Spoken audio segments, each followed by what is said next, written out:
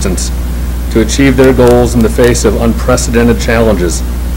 And may they all and all of their families enjoy good health. We pray for the people of Nebraska, Iowa, Illinois, and Indiana as they continue to recover from the damage caused by last week's derecho storm, which damaged millions of acres of crops, continues to leave many without electricity, and left some towns, such as Cedar Rapids, Des Moines, and Davenport, with incredible scenes of widespread devastation. May all of those affected find the strength to carry on and recover. May these communities come together in their times of greatest need, and may we all seek ways to help them in doing so. And for all of the unspoken intentions of those gathered here this evening, we pray and say amen. Amen. I pledge allegiance to the flag of the United States of America and to the republic for which it stands, one nation, under God, indivisible, with liberty and justice for all. Welcome, everyone. For those who are joining via call-in method, the call-in phone number is 404-397-1516. The meeting number is 146-707-0887, and the meeting password is 1234. And this agenda with those numbers is available on our website at jeffersoncitimo.gov. At this time, I will call the meeting to order. Mrs. Donaldson, roll call, please. Fitzwater? Present. Graham? Here. Hensley? Here. Hussey? Here. Kimna? Here. Lester? Here. Schreiber? Present. Vogt? Here. Ward? Here. Wiseman? Item 3, is there a motion to adopt the agenda? So moved. Second. Any further discussion? All in favor say aye. Aye. Any opposed? Motion passes. Item 4, miscellaneous agenda items. We have the Historic Preservation Commission here to present the Gregory Stockroot Award to Jamie Abbott. Welcome.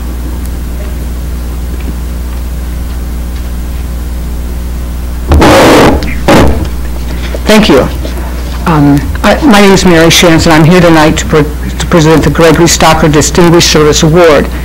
In 2004, the City of Jefferson Historic Preservation Commission created this award, Gregory Stockroot Distinguished Service, to be presented to an individual who has shown distinguished community service in preservation efforts.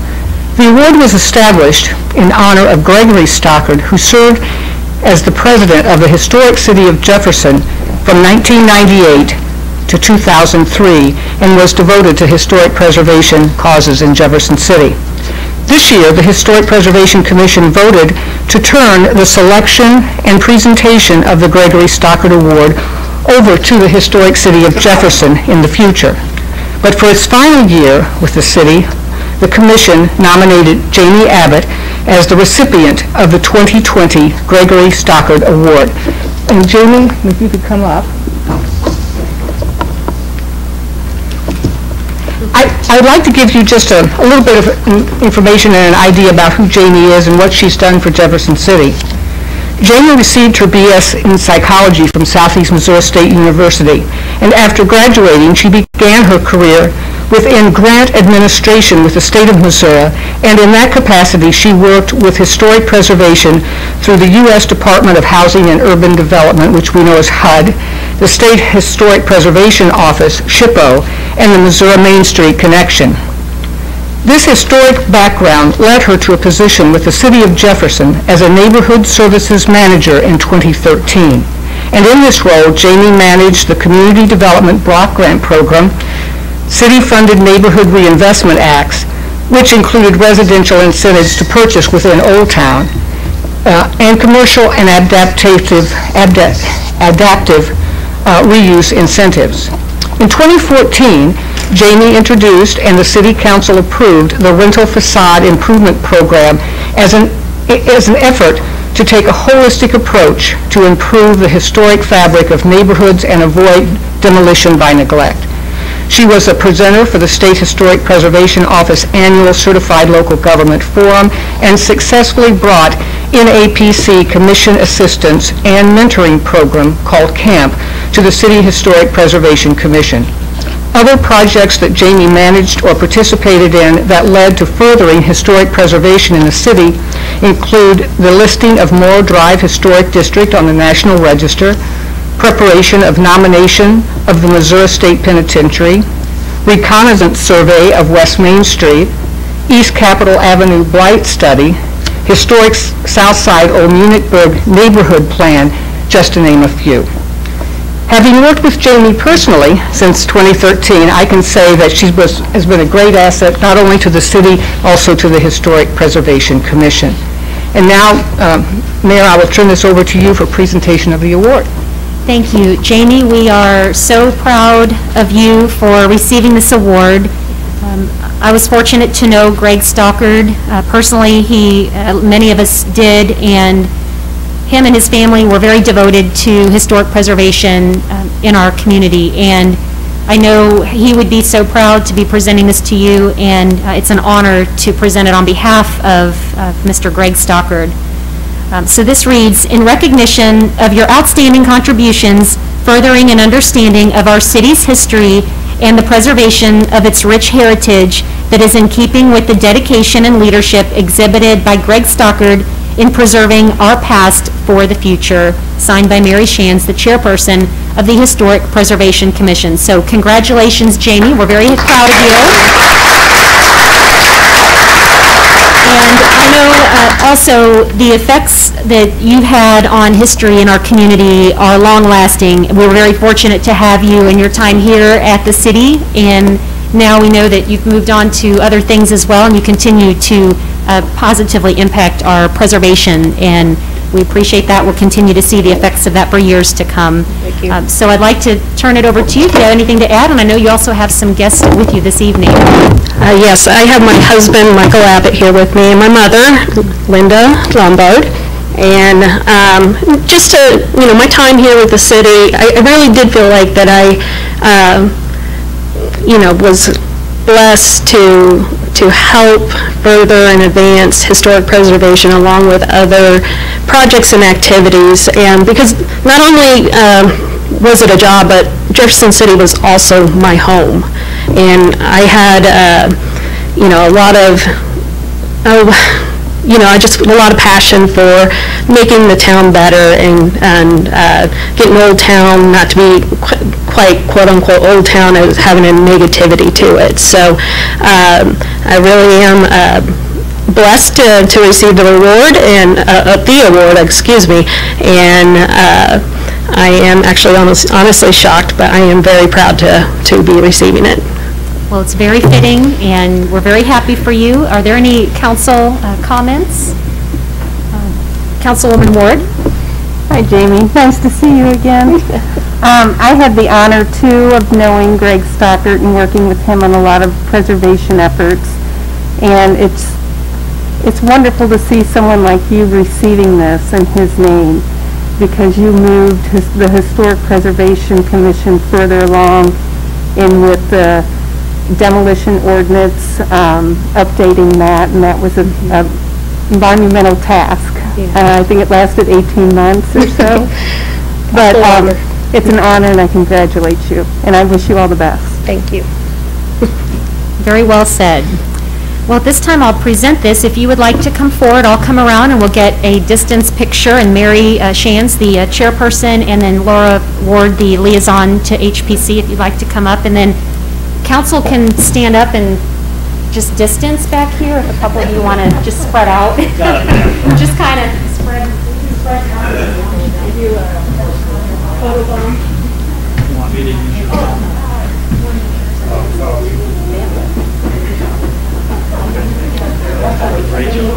Oh, Rachel, can you just send the pictures and scale? Yes. I'm going to do an angle shot.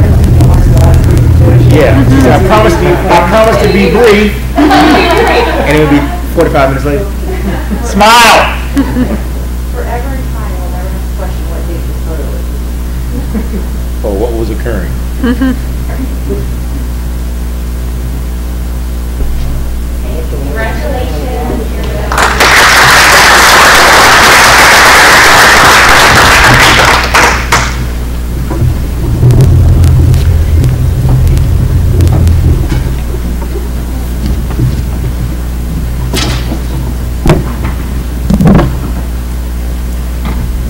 Well, Jamie, you don't actually have to stay for the rest of the council meeting. You're welcome to go this time.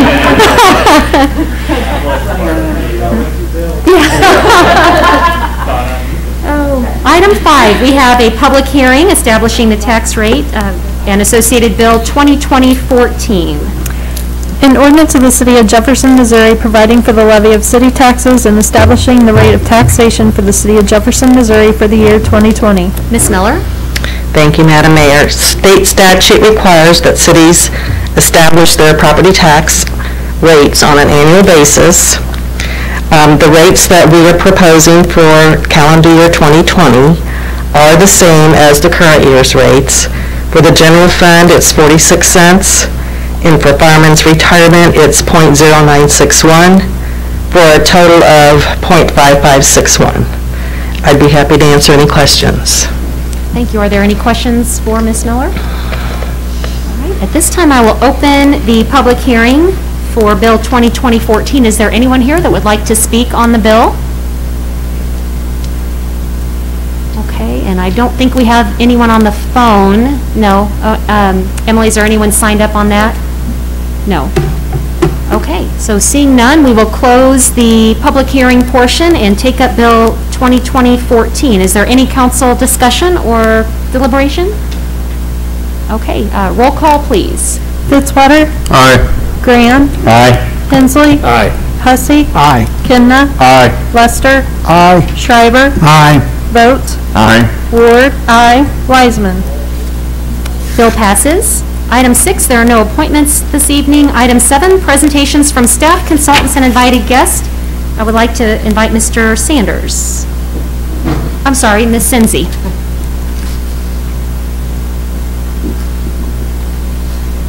Welcome. Thank you. I am here to present a brief capture of our structural survey project for the Missouri State Capitol and Munich-Berg commercial districts. Last year, the city applied for funds from the Historic Preservation Fund grant, the same grant that we're getting ready to reapply for again, to do a street-level survey of our structural integrity of some of our downtown buildings and Old Munich-Berg.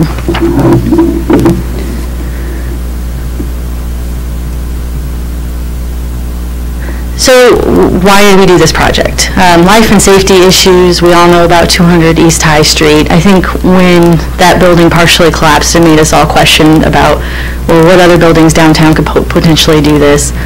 Where are our weak spots? Also intellectual knowledge of the health of our downtown. We just had an EF3 tornado go through less than a mile away. That has to have impact on your buildings that are that close. And then there's always the impending threat of the big earthquake. Either way, those are all threats to load-bearing masonry walls. So it's something we wanted to look at. Also funding opportunities. I was digging through old files, I haven't been here for a while, and I noticed that we'd applied for a large Historic Preservation Fund grant through the National Park Service, and we didn't get it because we didn't adequately identify the need. So sometimes when you're doing reports like this and it shows need, that's the leg up that you get to get additional funding. Here's kind of an outline of where we looked at. We couldn't do all of them. We had to kind of take a small bite to check out to see what our health would be. So we chose our National Register districts within the Capitol District and also 9 buildings within Old Munich-Berg. The project itself, we first communicated with property owners directly starting at the beginning of April. We sent out project letters and also a questionnaire to say, to see what was going on the inside of the building if they were willing to communicate. And that was something that the survey was put together by city staff, also Walter P. Moore, who was our consultant that completed this project. Once we also had, we also had a webinar to give the public an opportunity to give us feedback, ask questions, why are we doing this, where is this going? We did that April 23rd.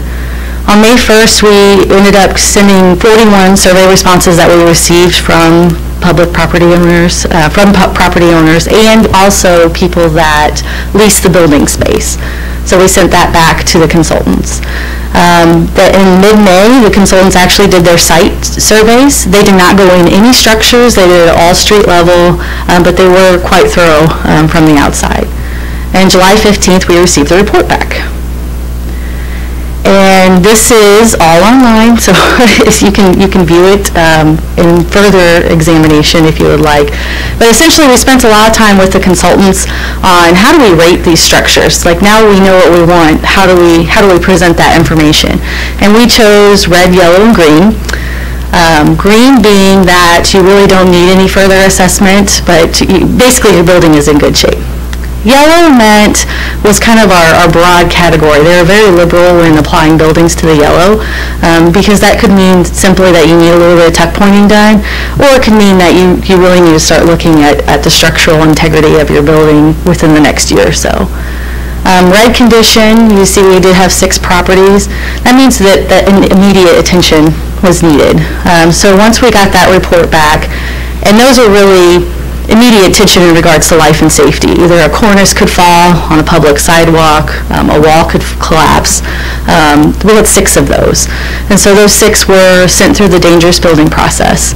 And then all other property owners received a letter with also their individual structural report,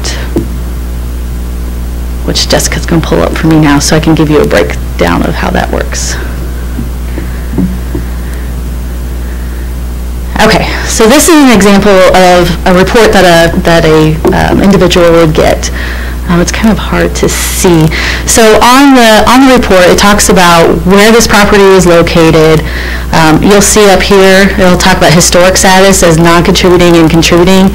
Any contributing structure within these historic districts are eligible for federal and state tax credits, which is something that we really want to incentivize because it gives property owners the ability to maintain the outside of their structures when they're doing large projects.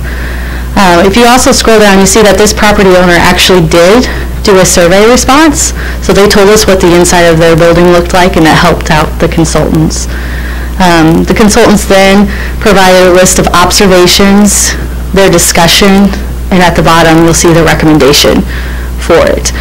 So it's just a bite of what you, as a property owner, it's a free service that we provided to say, you know, your building's in good shape, your building needs some help, or you really need to address your building. Jessica, can you go back to the PowerPoint? I can't see very well. Oh. Okay, so one of the things that I don't like to do is I don't like to do a project and then come back and leave people, you know, well, you did this project and now I have to spend tens of thousands of dollars on the project. So here's some of the funding resources that we have available. We do have the commercial facade improvement incentive. That is where people get tax reimbursements for their property if they are providing over $10,000 worth of work to their building. And there's, as mentioned, also the federal historic preservation tax credits, the state historic preservation tax credits, which can be double dipped.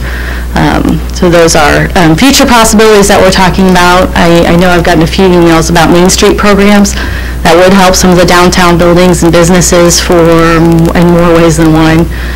Also the historic revitalization subgrant program, in which the city could apply and then have our own subgrant program for historic preservation. The structural survey report, there is a link to it. It is located within our historic preservation section of our website. Please check it out. We have a meeting tomorrow, a public meeting with Walter P. Moore will be joining us by WebEx in the police classroom. So you have the option to join live in person or via WebEx, and that is tomorrow night at 5:30. If you guys have any questions or comments. Any questions? That's a great presentation, Ms. Sinzi, and I think that it's very pertinent, considering that we know the hard way that those things do happen with downtown buildings, and it's important to make sure the structural integrity is intact. So we're very fortunate that this opportunity came forward, that you can actually be proactive with property owners. Any discussion? Okay. Thank you. Actually, Councilman Fitzwater. Well, I was just going to make the comment, our building went through it, I don't know how we got into the 100, but our building went through it, it was a pretty painless process. We've gone through the report, I'll probably stop by tomorrow night. I don't know that we had any significant questions, but I appreciate it going on. I think it's positive for our community, and as I said, as one that went through it, they did a nice job, and it was painless from our point of view, so I think that's beneficial. I do too. Thank you. All right, any further questions or comments? Okay, thank you, Rachel. Thank you. Item 8, announcements by mayor, council, and staff. We have our council committee meetings at jeffersoncitymod.gov. Do we have any announcements for our council committees? Councilman Hensley? Thank you. A couple. The Finance Committee meeting scheduled for this Thursday, August 20th, is canceled. And the Budget Committee, our next meeting is this Thursday, August 20th, beginning at 5:30 p.m. Currently scheduled to be here in person in this room. And then our two meetings currently scheduled following that one are next Monday evening, and then Thursday next week as well, the 24th and the 27th, both also scheduled to begin at 5:30 and both currently scheduled to occur in this room. Thank you, Councilman Hensley. Thank you. Any other, Councilman Hesse? I would just add that the Public Works and Planning Committee held our meeting last Thursday morning. You may have seen some press coverage about a large turnout of citizens affected by the recent flash floods here to speak. And so we had a lot of testimony, I don't know, 15, 20 speakers maybe, representing multiple neighborhoods throughout the city. I would thank Matt Marash and his team, who get overworked these times in terms of their ability to get out to all of the residents that need somebody to come to their site to hear their concerns. And I would just highlight the fact that, you know, we've had a number of these flash flood events the last 3 or 4 years in the community, and I don't think there's been a ward that has not been impacted by them.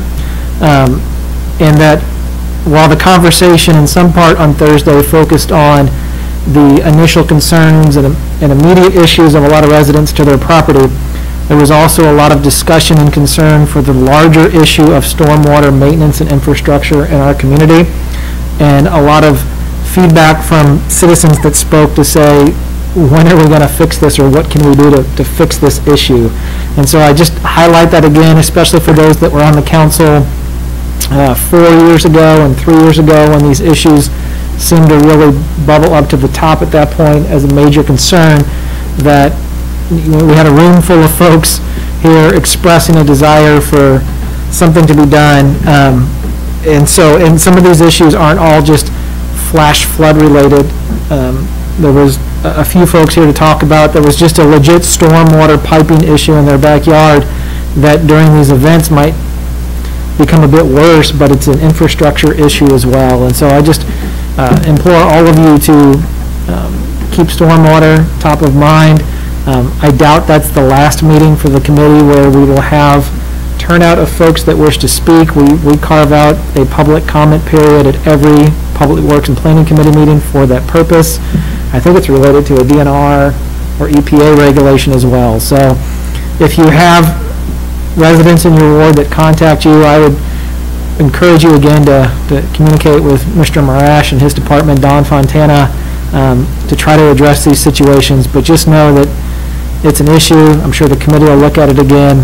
Like a lot of things in the city, we're going to have to determine how we fund these fixes that are needed. Hopefully we can avoid the next storm that causes damage and catastrophe for residents in another part of the city. So, thank you. Thank you, Councilman Hussey. Are there other committee reports or council reports? And I believe Human Relations has rescheduled their listening session. Is that correct, for this Thursday? Has that been rescheduled? I believe it was rescheduled. I know we have a budget meeting that evening,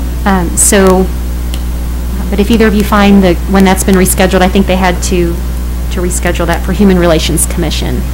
Any other council committee announcements? Okay, I have a few announcements this evening. It's time for our annual United Way pledge time, and you probably saw the decorated hat outside of City Hall that Jennifer Sakanik painted, and if you go and look up close, you can see all the different places that you'll go in Jefferson City. So, Oh, the Places We'll Go is the theme, and everybody, council members at your place, you have a pledge card. So please fill this out. I know that we always have great participation from employees for United Way and from the community. So we always try to be a partner. They do a lot of good for our community. So please fill this out if you can tonight and drop it off in Jennifer's office. I would love to get 100% participation from council members, because if we do, Steve Cole is going to do something. And I'm not sure what yet, but it's a surprise. Wear a mask. We won't even know it's him. Although you did dress up before. So we'll keep that in mind if we get 100% participation, that he will entertain with something. So please do, let's see here. So Jennifer will, yes. If we give through a giving program there, does that count here, or do you want us to do something separate here? I believe for it to count for the city's Pace Setter campaign, that if you give even just a small amount, it can just be a small thing. I'm pretty sure, but Jennifer would know that answer. I know several others. I think Councilman Hussey gives through the Y. And Madam Mayor, I heard Councilman Graham will give double to cover your part, Councilman Fitzwater. Yeah, he's giving double, so. Wonderful. So let Jennifer know. I know a lot of you do give through work, so we appreciate the giving, and we would love to get 100% participation. And we want to be a good example for the community to give to United Way. They've done a lot through the tornado. They continue to do so now, even through the flash flooding and through the pandemic. They have meetings every week that we are involved and engaged with, so we appreciate that dedication to our community. And my other announcement is going to be from Cole County Health Department. I want to take a moment to reiterate the importance of taking precautions that we all should do. So everybody can follow along with me. If you haven't already, I would encourage you to download the press release from August 7th. This is on colehealth.org. It's also on the city's website. And some people might say, we already know that, we know what we're supposed to do, but in talking with Christy Campbell, the director of the Cole County Health Department that was here at our last council meeting, she said that she's noticed that she doesn't want people to take it for granted or become complacent in this. We want to stay very diligent. So for that reason, I'm going to share this press release again. And also a reminder, the way this press release starts off is that many of our cases in Cole County can be traced back to travel or contact with the known cause. But as people return from summer travel, it's extremely important that they take precautions, possibly not even consider travel, but if they do, make sure they're taking precautions when they come back. So this press release reads, the Cole County Health Department is strongly recommending that everyone take precautionary measures to reduce the spread of the virus. Wash hands with soap and water for at least 20 seconds, especially before eating. If not available, use hand sanitizer. Avoid touching your eyes, nose, or mouth with unwashed hands. Cover your mouth and nose with a tissue, elbow, or sleeve when coughing or sneezing. Adhere to all social distancing requirements and do not be within 6 feet of others outside of your household for more than 15 minutes. Wear a face covering when close contact cannot be avoided and social distancing cannot be maintained. Individuals who are sick should stay home. Wash your hands often with soap and water. Cover your mouth and nose with a tissue before coughing and sneezing. Do not share food or drinks. Avoid unnecessary close contact or consider wearing a face covering. It is recommended that face coverings be worn when in contact with someone outside of your household within 6 feet for more than 15 minutes. Cloth face coverings offer some degree of protection against large infectious droplets, such as mucus or saliva, when speaking, sneezing, or coughing. This particularly protects those around the person wearing the face covering and helps people who may have had the virus and don't know from transmitting it to others. Cloth face coverings are not considered an acceptable substitute for social distancing. Interactions within 6 feet of a positive case for more than 15 minutes will be considered exposure regardless if either person is wearing a face covering. Cloth face coverings should be washed after each use. It is important to remove face coverings correctly and wash your hands after handling or touching a used face covering. Again, please get your information from reliable sources. The press release I just read is at coalhealth.org. Please consider downloading it, printing it, reading it, sharing it with your friends and family every day. We should have this memorized by now, don't we? Shouldn't we all know this by now? But we're finding that we want to not get relaxed. We formed really good habits, and we don't want to lose that. So we have a lot of voluntary precautions in place, and our expectation is high that people will follow this. I commend the businesses and offices and schools and organizations that have put precautions in place for prevention, such as masks in motion if you're in an office and walking around. I've heard of several offices that have done that if you're moving, you should have a mask on. So there are many great examples out there. We want to keep that going. So consult a factual source such as cdc.gov, and again, health.mo.gov has great information out there. So with that, just as a reminder, I've got my hand sanitizer right here. We should all be carrying that. There we go. I want to say, show me your sanitizer, show me your mask. We've got it. So we should have that at all times.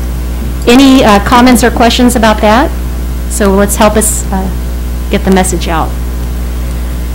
Okay, on to announcement B, the Bicentennial 2021 update.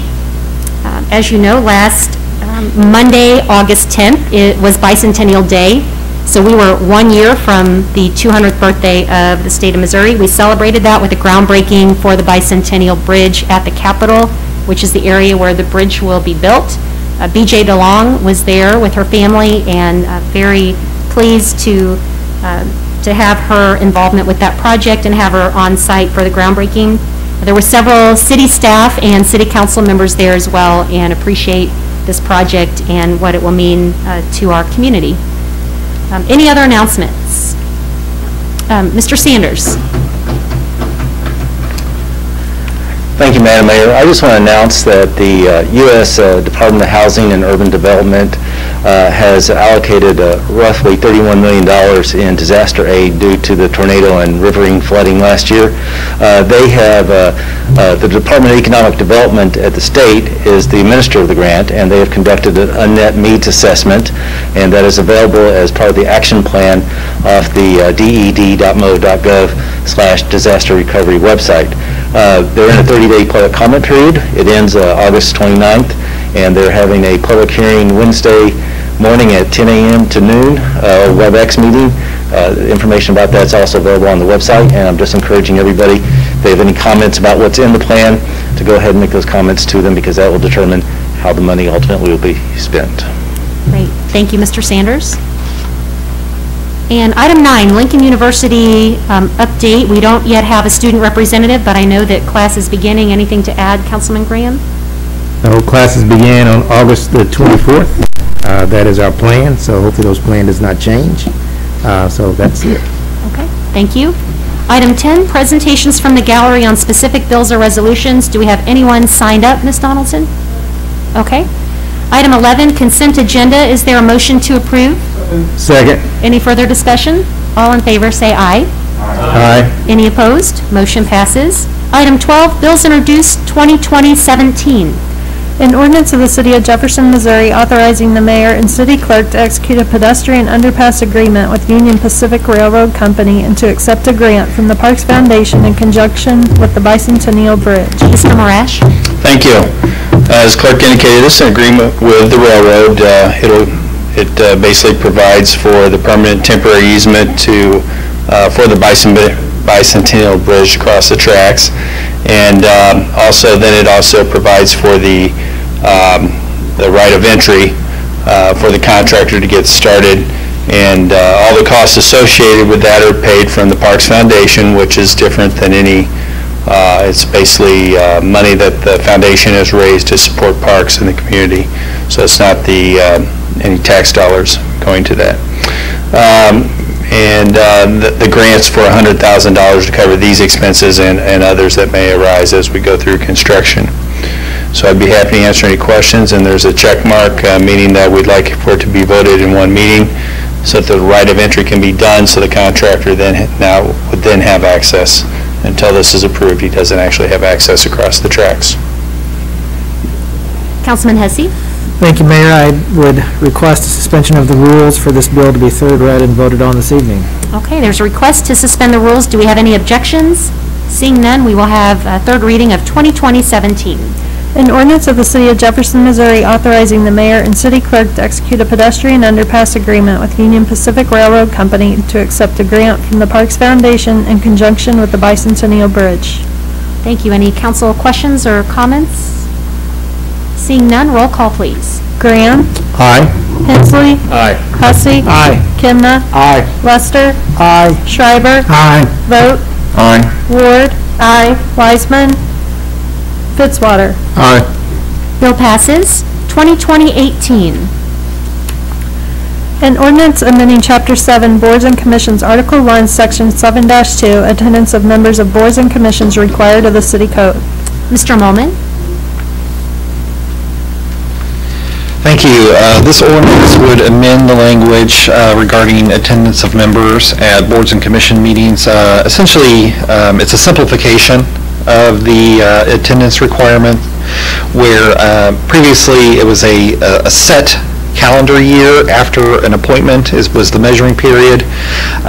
This change makes that into a kind of a rolling 12-month period to count absences, and that goal is 2/3 of the regular meetings. Or if there are absences of 3 consecutive meetings, then that would make a member of a board or commission eligible to be removed from that board or commission. Any questions? Councilman Graham? What would be the process of removing a person from their board or commission? It doesn't change the underlying process. It would be a removal by the mayor with consent of the city council. Okay, thank you. Yes, essentially this determines this amount of absence as being just cause for removal. Okay. Any other questions or comments? Okay. Thank you. Thank you. 2020-19. Amending the 2019-2020 budget by reclassifying the Assistant Skating Director part-time with benefits position to a Customer Service Representative full-time position within the Department of Parks and Recreation. Mr. Greffrath?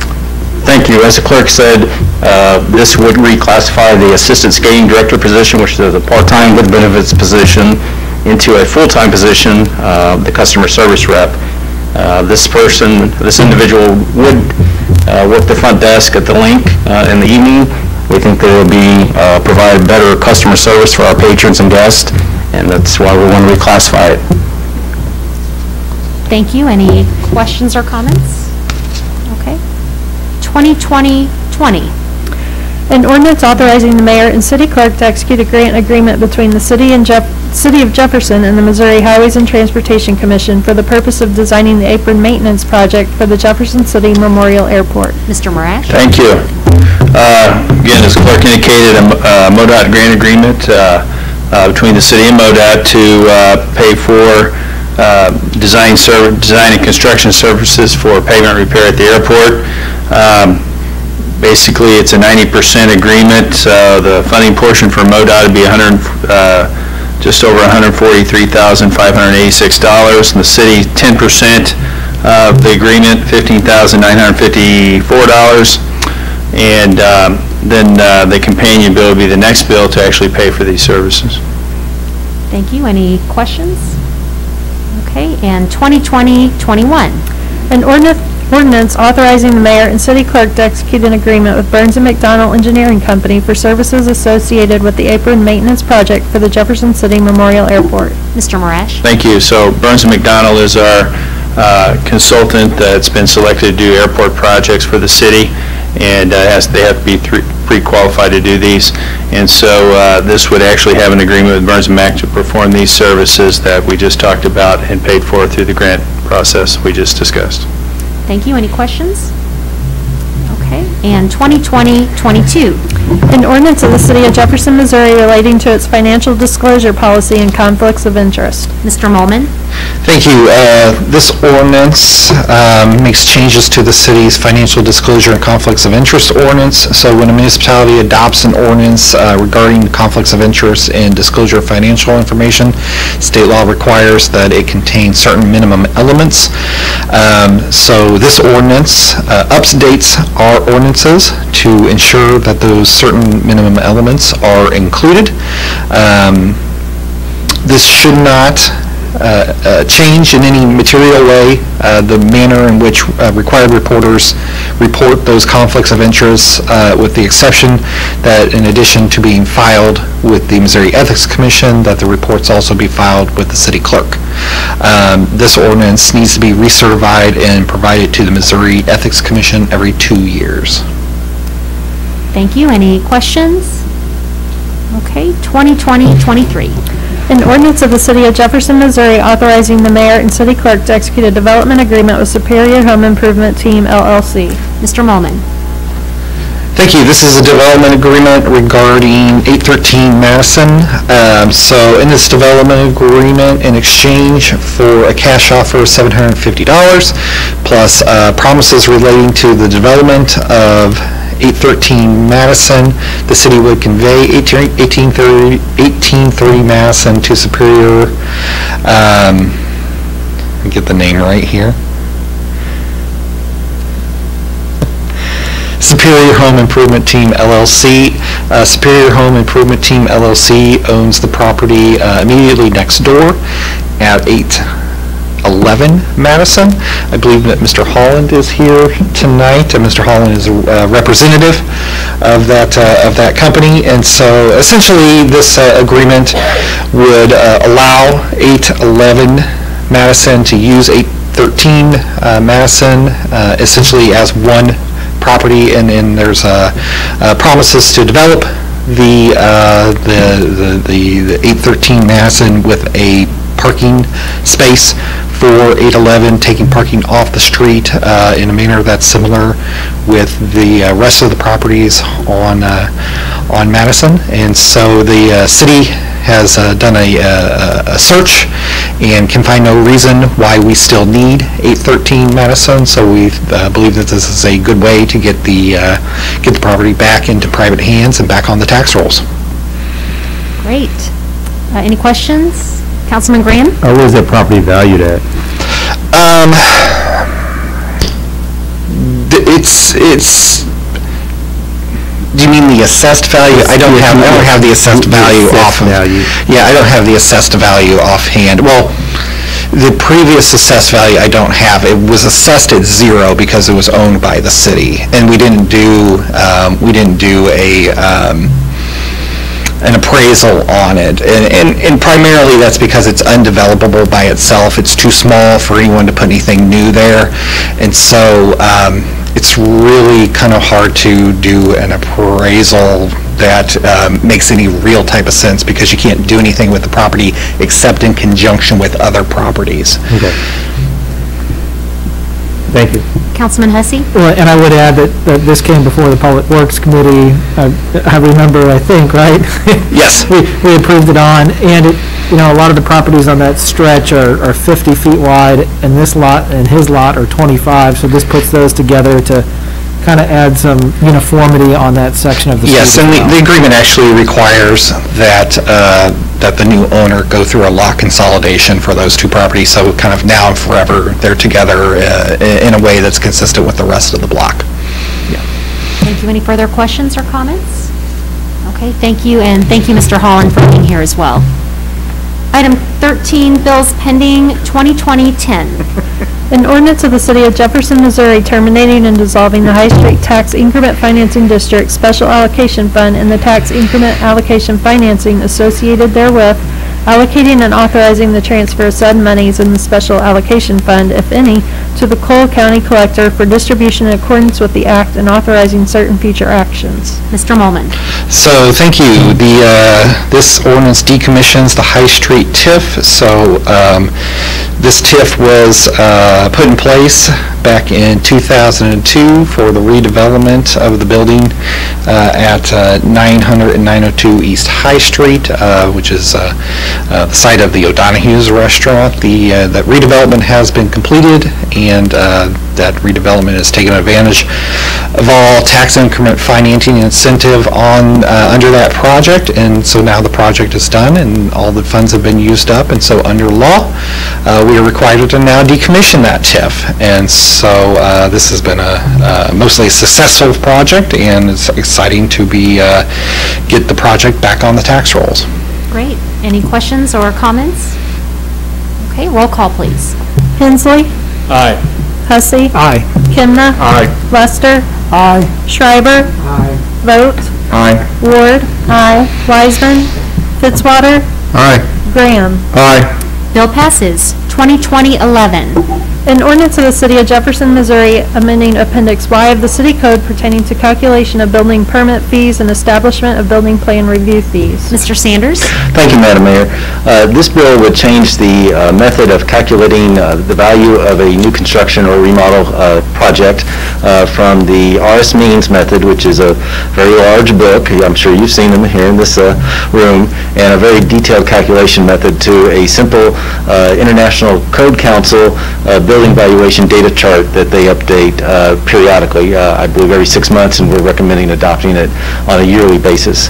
That would help provide consistency on two similar types of projects for the same type of use and same type of construction. We really don't know detailed of what the fiscal impact would be, but we believe it would raise up some of the overall permit fees that we collect, so we anticipate a 15% approximate increase in some of the building permit fees that we collect. It would also allow better communication between the development community and the owners of the properties, so when they were building a building, they could say for sure that this is what the building permit fee would be, so there's no surprises in that regard. The second part of this bill would create what we're calling a plan review down payment, if you will, that could be applied towards the building permit. So what we'd like to do is capture 20% of what the building permit fee would be when a architecturally designed plan for a building is submitted. That would help cover the review. We're requesting this because quite often the project may not go through and we spent days reviewing the plan, or in one recent case, the company decided to throw out one plan after we reviewed it, came in with a second plan, and then actually came in with a third. So we're doing 3 times as much work in that regard. So just capturing part of that 20% for sure is something we'd like to do. And with that, we're anticipating, I think, maybe a $7,500 increase in fees just for those projects that don't, actually come to completion. And with that, I'd be glad to answer any questions. This did go through we did survey the development community, and it's gone through the Public Works and Planning Committee. Thank you, Mr. Sanders. Any questions or deliberation? Roll call, please. Hussey, Aye. Kimna, Aye. Lester, Aye. Schreiber, Vogt, Aye. Ward, Wiseman, Fitzwater, Aye. Graham, Aye. Hensley. Aye. Bill passes. 2020-12. An ordinance of the City of Jefferson, Missouri, amending Chapter 8, Buildings and Building Regulations, and Appendix Y of the City Code pertaining to establishment of water conditioning contractor license and fees thereof. Mr. Sanders? Thank you, Madam Mayor. Currently, right now, it requires a master's or journeyman's plumbing license to install and service water softening conditioning systems. The water softener industry, they approached the plumbing board and said, is there some way we can have a special conditioner's license? So they came up with the concept of issuing a water conditioning contractor's license upon passing a certification test by the Water Quality Association, and then we could issue those special contracting licenses to the water softening companies. The fiscal impact is minimal. We figure we may get $150 for the first 3 years for the license fee, then an additional $30 from each company annually after that.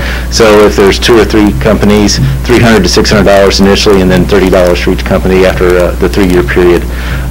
This has gone through the Plumbing Licensing Board and through Public Works and Planning, and of course we also reached out to the trade industry also. I'd be glad to answer any other questions. Any questions or deliberation? And then we have a substitute. Oh, yes, I'm sorry, yes. We made an error. We omitted the $30 annual fee after the first 3 years, and that's the only change to that substitute bill. Okay, do we have a motion to take up substitute 2020-12? So moved. We have a motion, is there a second? Second. And all in favor of accepting the substitute, say aye. Aye.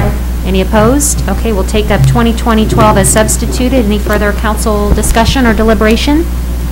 Roll call, please. Kimna, Aye. Lester, Aye. Schreiber, Vogt, Aye. Ward, Wiseman, Fitzwater, Aye. Graham, Aye. Hensley, Aye. Hussey. Aye. Bill passes. 2020-13.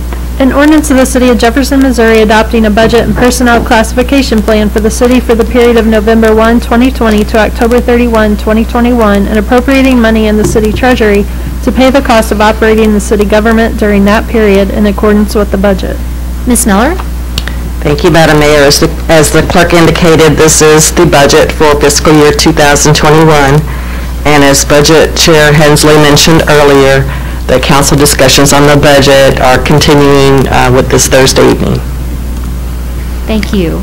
Councilman Hensley? Madam Mayor, I'd request that this bill be placed on the informal calendar. Okay, any further discussion? All right, that is on the informal. 2020-14 has already been taken up. 2020-15. An ordinance of the City of Jefferson, Missouri amending the fiscal year 2019-2020 budget of the City of Jefferson, Missouri by supplementally appropriating funds for gap financing under the Blight Removal Funding Agreement with the Housing Authority. Mr. Molman? Thank you. This ordinance would supplementally appropriate $50,357.60 to cover the city's obligations under the Blight Removal Funding Agreement with the Housing Authority, acting as the LCRA, the Land Clearance Redevelopment Authority. The City Council previously appropriated $259,000 for this purpose. Earlier this summer, the city received an invoice from the Housing Authority triggered by the sale of 501, 507, 511, and 513 East Capitol, which has exhausted the originally appropriated money for this project, and still requires the $50,000 to cover the obligation. Okay, any questions for Mr. Molman or council discussion? Councilman Graham? Yes, I received an email as well as phone call in regards to this particular bill in regards to the $50,000. I know we approved the $259,000. Is there some reason why we are still short the $50,000? We have to go back into reauthorize additional monies from this $259,000? Yeah, so the $259,000 was originally appropriated for phase 1 of this project, which covered 3 properties. And so the Housing Authority has managed to use that money to acquire 2 properties, or they've acquired all 3 properties in phase 1 and have conveyed 2 of those properties out of phase 1. And in addition, they've been able to acquire, I believe, 7 more properties and then reconvey back out to the public 5 of those properties. So that $259,000 was originally meant to cover 3 properties. Yeah. The Housing Authority has been able to stretch that money into doing my math here, 7 properties. And so we've actually gotten a pretty good bang for our buck. I believe out of that original $259,000, it's just we've kind of ended the magic, and we have to kind of re-up that to address this last set of properties. So are there some additional properties going to require more funding? Possibly. So 101 Jackson is a property that was acquired under phase 1 that the Housing Authority is still trying to find a buyer for. I think they may also be contemplating whether or not they have some of their own purposes. There's a vacant lot behind 501 that I believe that they're trying to do a consolidation with.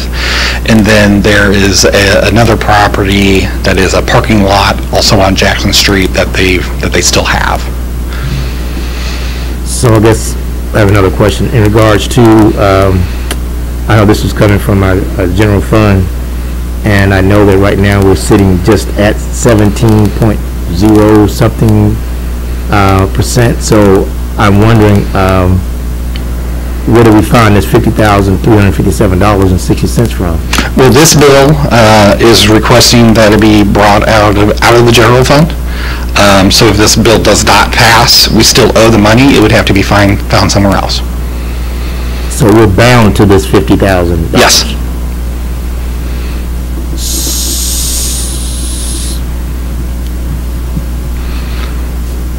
So just as kind of a reminder, and I believe this is back in 2017 when we entered into this agreement with the Housing Authority, there's a lot of unknown and a lot of risk that goes into the project. And so essentially the Housing Authority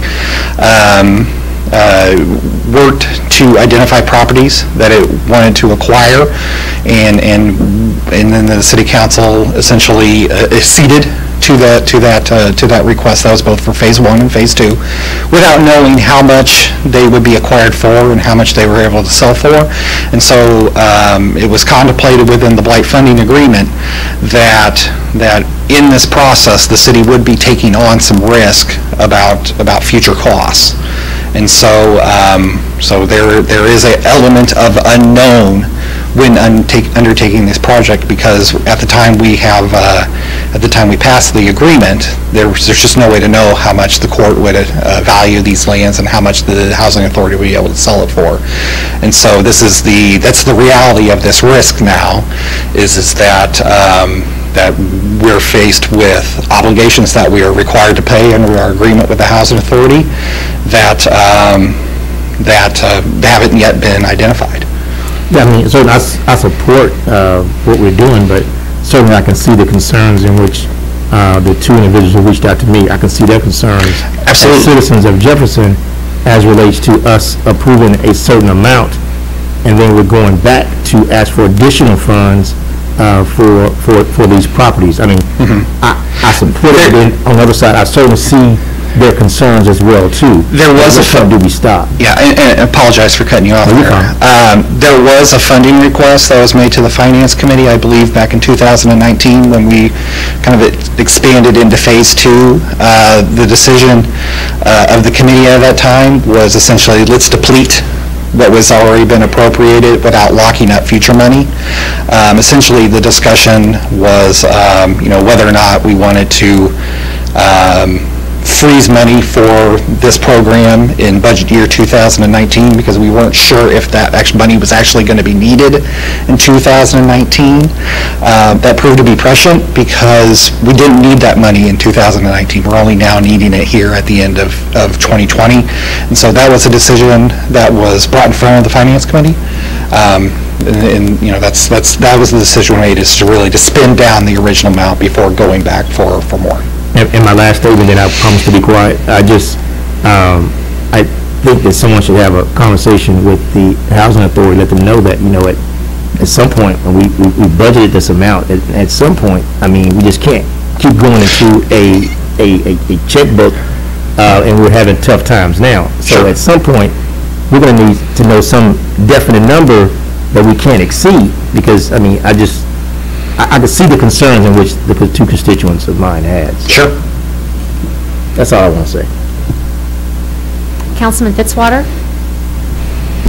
Well, I certainly understand the concerns that you share, Councilman, and we've had discussions on the budget, the dollars available, and our fund balances. I did have the privilege of being a liaison to the Housing Authority for the last 3 years, and I can tell you they agonized over these properties and struggled. I think Mr. Millman indicated that we made these projections well in advance, certainly not anticipating a tornado or other impacts on that part of town. I'm not saying the tornado impacted those houses, but it impacted people's philosophy about whether they wanted to move and take a risk on some of those properties, and time has not been kind to those properties. You know, legal counsel struggled with, as we acquired those properties and trying to get them on the market as quickly as possible.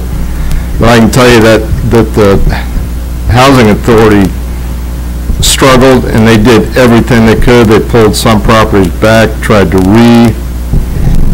take them to the market and do it a little bit more creatively. So, I mean, I think you would have receptive ears over there that, you know, they're frustrated also. But again, I think we've gone through a lot, and it's one of those things that we're going to look back on that Capitol Avenue project and say this was worth it for the city of Jefferson. It's a little bit more money than we anticipated 3 or 4 years ago maybe, but we've got to see it to fruition, and you know, I think they are doing a great job of a very difficult process. I would agree, and I commend the council for moving this process forward, and also I think for working through it at the Finance Committee level. This is something that is coming up now because the right decision was made to incorporate cash flow and timing, and it could have been taken out at the time, but made more sense to take it as incurred. So I think that's really why, if the public could understand, that's part of the reason why it's coming forward now, and that it is a much better value to pay the Housing Authority and turn these homes over to private development and get them back into productive properties rather than the alternative, because we still have the risk that's involved. It would simply be a risk of, or a liability to the city and a cost associated with it of demolition of the structure. So we would still have that cost. So it's a much better value. Now, whether the 2 people that contacted you would understand or see that side of it, it's a liability for us regardless. So we're going to get a much better return on our investment for putting these properties back into better use. So any further questions or deliberation? Roll call, please. Lester? Aye. Schreiber? Aye. Vogt? Aye. Ward? Aye. Wiseman? Fitzwater? Aye. Grand? Aye. Hensley? Aye. Hussey? Aye. Kimna? Aye. Bill passes. 2020-16. An ordinance of the City of Jefferson, Missouri authorizing the mayor and city clerk to return funds back to the State of Missouri Department of Economic Development to close out the U.S. Housing and Urban Development Neighborhood Stabilization Program. Mr. Sanders? Thank you, Madam Mayor. As the clerk mentioned, that this is a supplemental appropriation request to basically close out the Neighborhood Stabilization Program and remove federal ties from 408 Lafayette. The money, through communication with HUD and DED, they have told us that money will go back into our account that we can draw down on other eligible, basically HUD financed programs, such as we do with our Community Development Block Program, infrastructure, down payment assistance, et cetera, et cetera. So the money will come back to the city through that little cycle. I could go through the history of the property, but basically what happened is once we acquired it, we did work on it, the floodplain maps changed, the 50% rule kicked in, which would prohibit us to actually to do any more work for at least 2 more years, but then that's a rolling 10-year calculation they do, and basically we would not be able to do what we intended with that piece of property in terms of making low and moderate income housing. So once that money is paid back, the City Council can do as they wish with that property, and we will be providing a memo or note of what the options are and what the pros and cons are. With that, I'd be glad to answer any questions. Thank you. Any questions or comments? Okay, roll call, please. Schreiber? Vogt? Aye. Ward? Aye. Wiseman? Fitzwater? Aye. Grand? Aye. Hensley? Aye. Hussey? Aye. Kimna? Aye. Lester? Aye. Bill passes. Nothing on the informal. Item 15, resolutions, 2026. A resolution of the City Council of the City of Jefferson, Missouri authorizing application for a survey project through the Historic Preservation Fund grant. Mr. Sanders? Thank you, Madam Mayor. This is a grant application to basically resurvey the historic east side. When it was initially surveyed in 1992, several properties were omitted. Therefore, if a National Register application was going forward, it would sort of create a limbo situation where they wouldn't have information on all the properties. The total project, based on previous projects like this, would be $23,000. The federal share would be $13,800, and then $9,200 would be the city match if we got the grant. Basically, the survey looks at construction dates, history of the property, any alterations to the building, architectural details, styles, things like that, so that that would help support a National Register nomination. Be glad to answer any questions. Any questions? Do we have a motion to approve? Second. Any further discussion? Roll call, please. Vote. Aye. Ward. Aye. Wiseman. Fitzwater. Aye. Graham. Aye. Hensley. Aye. Hussey. Aye. Kimna. Aye. Lester. Aye. Schreiber. Resolution passes. Resolution 2027. A resolution of the City Council of the City of Jefferson, Missouri authorizing application for a survey project through the Historic Preservation Fund grant. Mr. Sanders? Thank you, Madam Mayor. This is the same grant program, actually for the same purpose, but to go ahead with Phase 2 of the West Main Street survey. We'd like to go ahead and finish off the south side of Main Street and over on the east end a little bit, some of the properties on the north, and focusing on especially where the Y is, where High Street and Main kind of coalesce there. The dollar amounts are the same. We anticipate a $23,000 total project, $13,800 federal share, and $9,200 city match. A little bit of that can be in-kind service, but we don't anticipate a lot that the city staff could do with that project. With that, I'd be glad to answer any questions. Thank you. Any questions or comments? Is there a motion to approve? So moved. Second. Any further discussion? Roll call, please. Ward. Aye. Wiseman. Fitzwater. Aye. Graham. Aye. Hensley. Aye. Hussey. Aye. Kimna. Aye. Lester. Aye. Schreiber. Vote. Aye. Resolution passes. Resolution 2028. A resolution providing instructions to Mayor Carrie Turgeon to vote yes on the MSP Community Improvement District ballot. Mr. Molman? Thank you. The City Council recalls it approved the establishment of the MSP Community Improvement District back in June. Shortly after that, the Board of Directors of the MSP Community Improvement District met and voted to put on the ballot of property owners within the CID, within the district, for a 1% sales tax for sales on taxable sales within the district. So pursuant to that vote, in accordance with the Community Improvement District Act, the county clerk is currently conducting a mail-in election of all property owners, all three of us, which includes the city, the state, and Stitt Barony LLC. This resolution would authorize the mayor to vote yes on that ballot on behalf of the city who is voting as a property owner. I'd be happy to answer any questions. Thank you. Any questions or comments? Or a motion to approve? So moved. Second. Any further discussion? Roll call, please. Wiseman. Fitzwater. Aye. Graham. Aye. Hensley. Aye. Hussey. Aye. Kimna. Aye. Lester. Aye. Schreiber. Vote. Aye. Ward. Aye. Resolution passes. Resolution 2029. A resolution extending an emergency declaration and further proclamations thereunder until September 7th, 2020. Mr. Molman? Thank you. This resolution would extend the mayor's emergency proclamation regarding the global outbreak of COVID-19 and proclamations that have been issued thereunder.